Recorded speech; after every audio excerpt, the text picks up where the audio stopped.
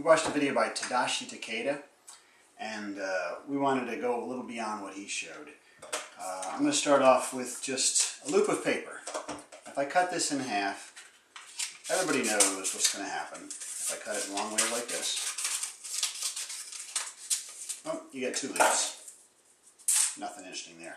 But if you take two loops, taped together, and then you cut down, starting in the middle of one loop, till you get to the intersection, go all the way around, and then do the other one all the way around, it becomes a little more interesting. Let's see what happens. What I'm going to do, I'm going to leave the middle part for last. Alright, can you hold the top right there? Alright, so I'm going to cut through here. Think about what's going to happen here when I cut all the way through. And what happens? Let's see. Let's see if I can flatten it out. You get a square. That's kind of weird. We're going to try doing a little more interesting.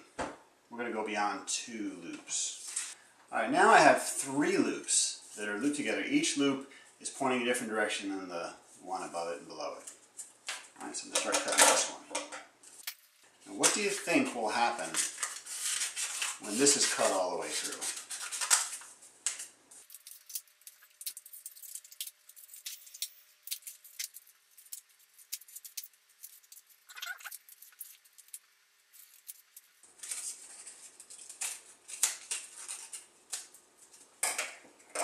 Alright, what do you think will happen now? This time it comes into two shapes. You have two rectangles. Not squares anymore, but rectangles. Alright, before, with the two loops, we'd end up with one square. Now we got two rectangles. It's half as wide as our original square, but the same length. And we have four loops. This is where it gets really weird. First of all, how many pieces do you think we're going to end up with? Is it going to be one piece, like when we had two loops, or is it going to be two pieces, or now three or four?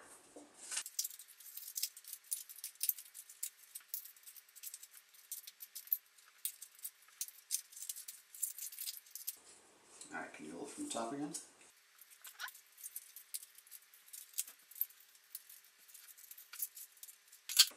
Alright, let's see what we end up with. Looks like a mess, right? Let's try to flatten it out as much as possible. Let's see if that comes over this way, over this way.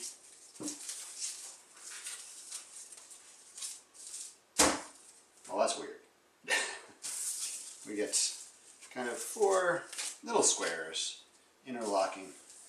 This looks a lot like a pattern you see in a lot of Irish artwork. Traditional Irish work. Nice. Let's do 5 loops now. Let's do this.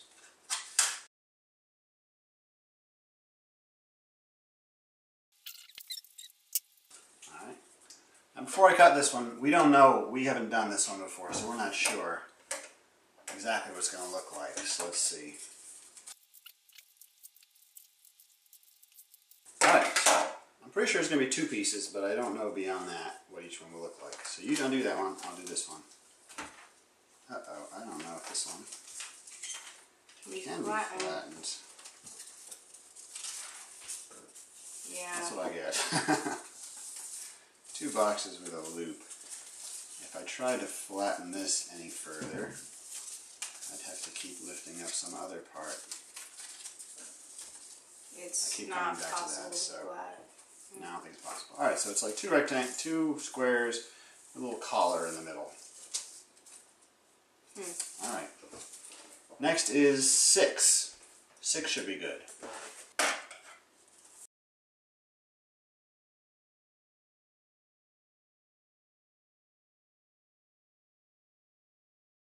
Alright, what are we going to get this time? Is it going to be one loop? Two loops? More? Let's see.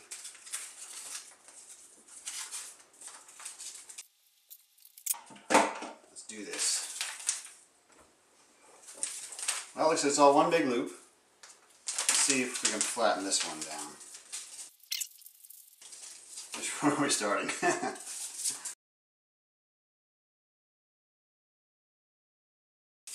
Imagine how hard 10 will be to flatten. I don't want to think about it.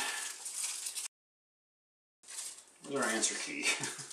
I don't know. There we go. Alright, this is what you get.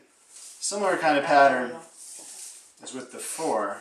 It goes around the outside, there's a little loop under there, it comes around this way, goes around this way, and all around, and it does same 4 squares. It looks a lot like this one. This was 4 loops connected together. This one is 6 loops, but instead of going from one little square to the next on the inside, it's now going from one to the next around the outside, like this, and then go to the next one, around then that way, and around that way. Interesting. How about 7? Alright, we don't know what this one is. You might be wondering if there's a pattern going on here, and I think I can explain it. If we have an odd number like this one, you'll end up with 2 different strips when you cut them apart. And one way to think about why that is, if you start on the front edge of one of these circles, and then once all cuts are all done, this will be connected to the left edge of this circle, which will be connected to the front edge on this side, left edge on the front, left edge on this side of this one, left edge of the front part here, around. You'll come back, and you'll end up going all the way right back here, and you'll come back to where you were on the same side on the top loop. And everything on this side will be separated by cuts. So you have one complicated shape in the front and one complicated shape in the back. With an even number, though, if you start the same way, start at the front edge of this circle, you'll come down, let's go this way, come down the left edge of this circle, left edge on the front, you stay on the left. What you'll end up with is you'll come down and you'll end up coming around the back side now of this whole shape. And then you'll follow it up on the left back side.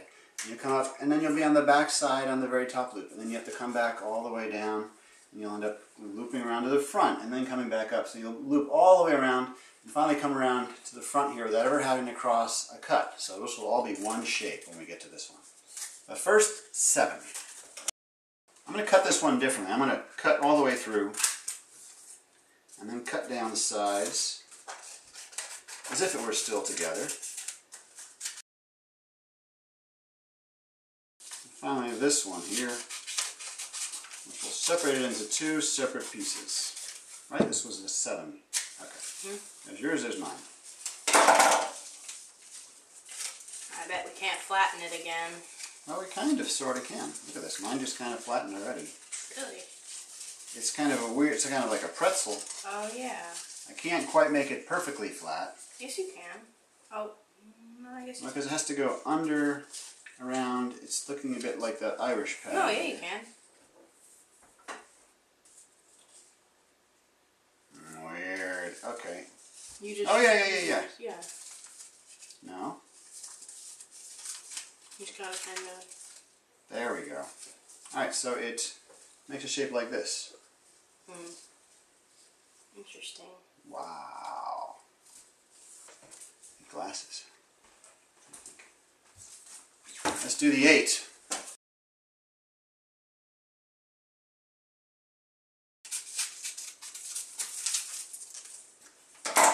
There you go.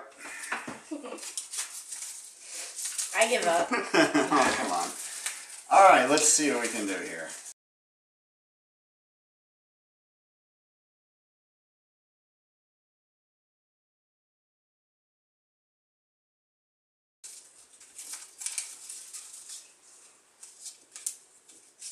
Yes. Oh! It works. Alright. Let's compare it to the 6. Let's see how this works. So this is the 4 loops here. And that had the loops coming around through the middle each time to connect. This was the 6. That one connected around the outside, going on this way. And this one is connecting back through the middle again.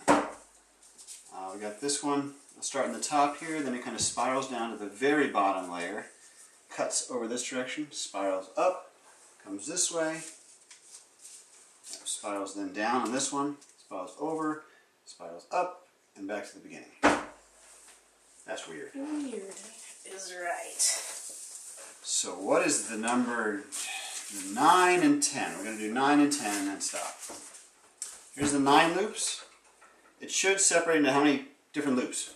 2. We're going to have 2 pieces of paper at the end, but we don't know what they're going to look like. This one looks more like legs. It's great.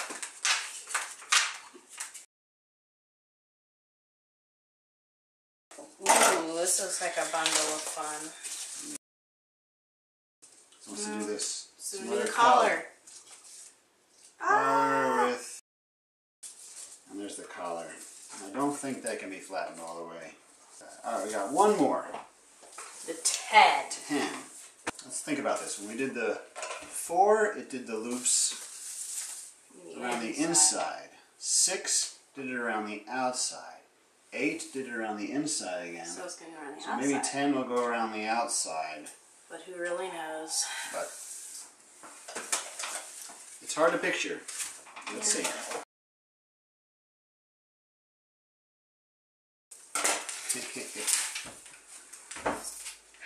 Let's get started. Alright. I'll hold here. This might be a minute.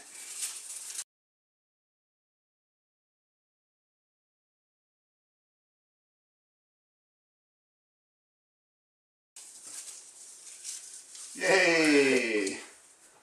Wow. Let's flip it over. Seems to be curling. Now, again, it's 4 squares, and just like we predicted, it was going to go around the outside to go from one square to the next.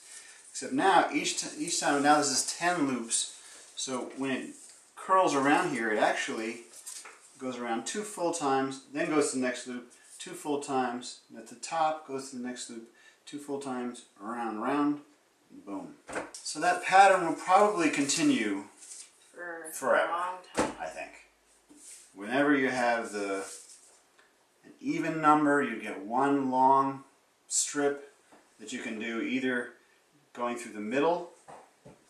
If it's divisible by 4, I think you'll go through the middle, like with the 4 here.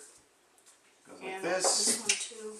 And this was the 8. So if it's divisible by 4, you'll go connect from one square to the next through the middle, like close to the center, like on this one and this one. If it's an even number but not divisible by 4, it looks like you'll connect around the outside. So this is the 10 did that. The 6 did that as well. And the 2, I don't even remember what the 2 did. Just a box, so it would go around the outside. Oh yeah, I mean, if you think about the square that we made with the 2. So even this square, it goes around the outside. Except you don't do a loop each time, you just go here and you keep on going. Boom, boom, boom. Awesome. That's it. Don't forget to subscribe. You didn't figure this one out yet. Here we did. It looks messed up.